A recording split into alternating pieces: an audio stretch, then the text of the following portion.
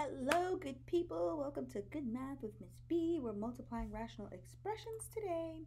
So example number 1 out of, I believe, 8 examples, 6 examples, oh, look at that, is multiplying monomials. And so when we're multiplying monomials, we're just going to go ahead and multiply across. So blue times purple, and then pink times orange, okay? So 3 times 10 is 30, x5, x3, x8, y3, y4, y7, 2 times 9 is 18, x3, x squared, x5, and y7, y5 is y12.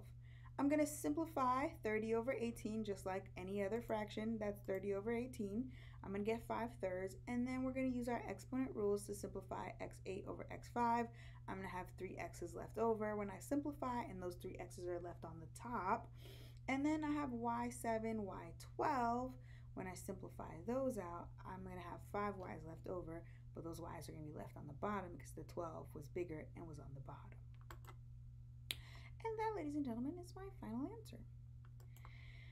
So then I am going to go on to example number 2 out of 6. These are not monomials, these are binomials. So I'm going to factor what I can factor before I multiply across, right?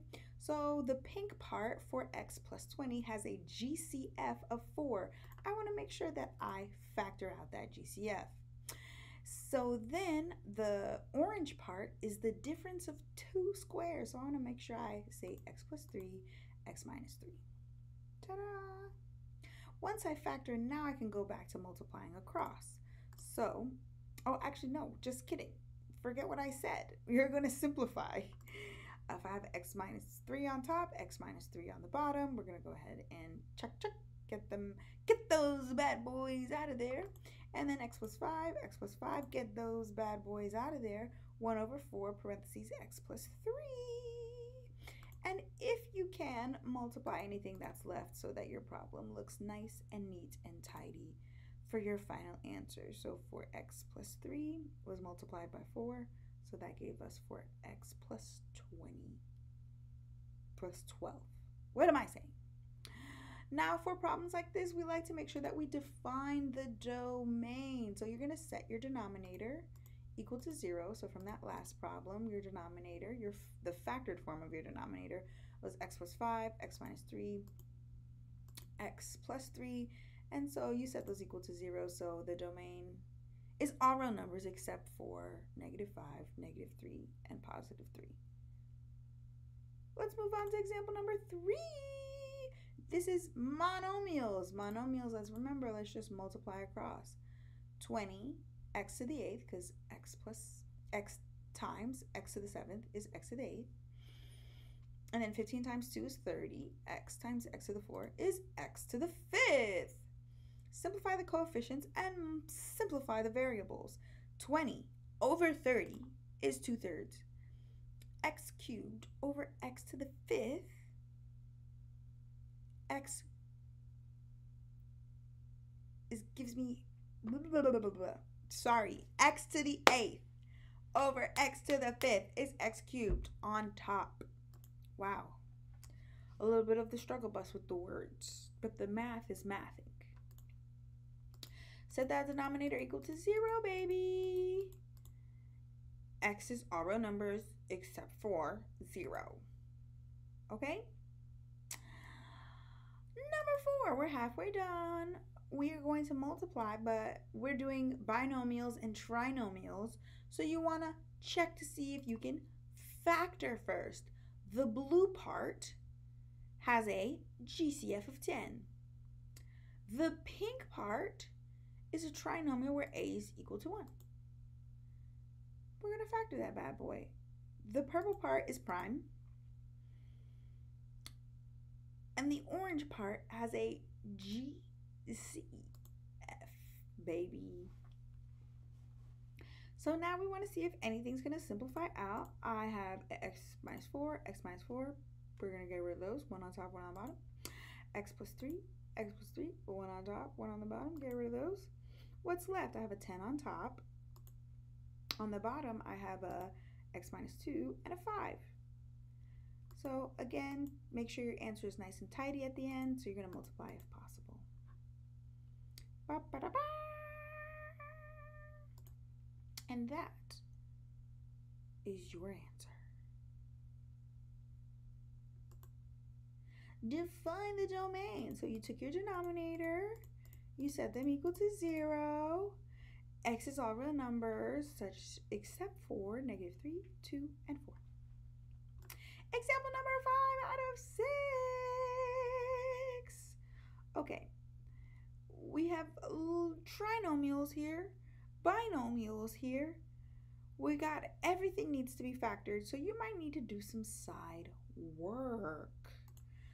So with that side work, do the blue part separately, do the pink part separately, do the purple part separately, and do the orange part separately.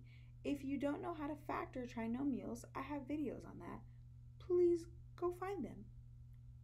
Yay!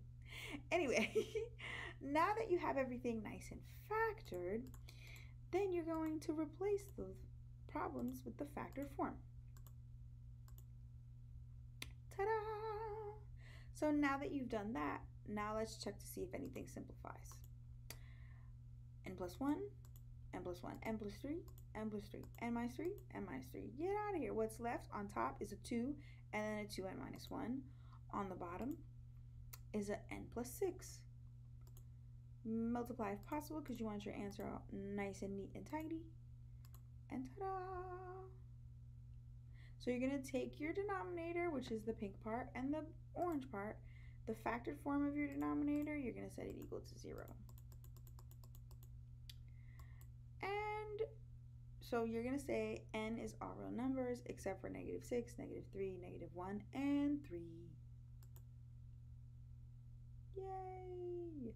Last but not least, number 6, we are going to factor. We're going to factor the blue part. So you need to pause the video. Practice your factoring. Don't think you just got it, all right? This is a blue part, is a GCF. The pink part, trinomial A equals 1.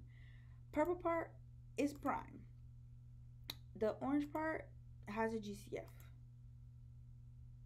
Yes. So now I'm going to use the factored form of my problem.